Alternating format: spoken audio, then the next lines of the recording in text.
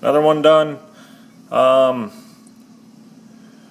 Cherry, bird's eye maple, no bird's eyes, brown box elder, blue dyed, some other stuff, red banding.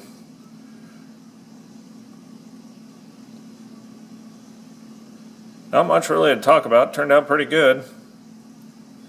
And this one is filled in with copper.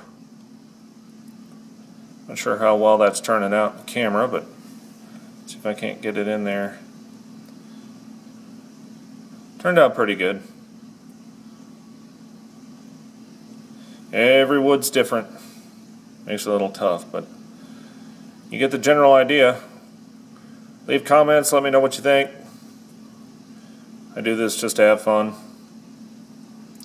Kind of, for the most part, I give them away, but it's getting too pricey.